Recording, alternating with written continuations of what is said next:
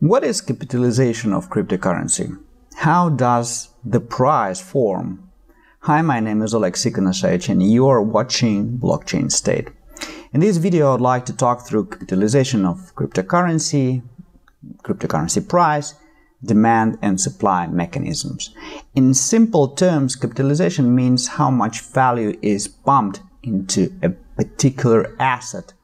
Market cap is cryptocurrency price times the number of coins in circulation. For example, Bitcoin has almost 19 million coins in circulation supply. If the current price is $39,000, capitalization is 19 million times 39,000, which equals 752 trillion dollars. How do we know how many coins are in circulation? Coins are mined algorithmically. For example, in Bitcoin, miners produce a certain number of Bitcoins with each new block. And because the blockchain is transparent, from the very first block till the current block, we know how many blocks and cryptocurrency have been produced and how many coins will be produced in the future. Today, the Bitcoin network produced 90% of all possible coins encoded in its protocol. What is the price of cryptocurrency and how does it form? The value of cryptocurrency relies only on free market mechanisms and it's subject to pure supply and demand rules. Nobody is forced to provide any value in exchange for cryptocurrency. When you see the price of a cryptocurrency, it reflects the current average demand on the market.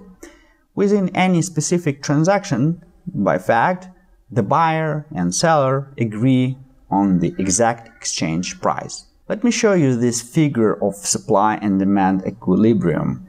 Many probably know this diagram, but unfortunately not all understand its real nature. Imagine there is one coin in circulation. Suppose there is one buyer on the market that wants to buy it at the price of $1.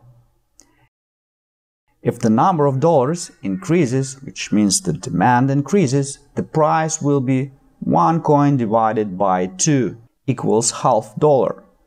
1 coin in circulation in supply, $2 demand, and at the same time it is considered market capitalization. So each time these two input parameters, supply and demand, change, the current average price changes. I hope this helps. If you would like to know more, for example, how to invest in cryptocurrency, please find the series of videos in the description down below.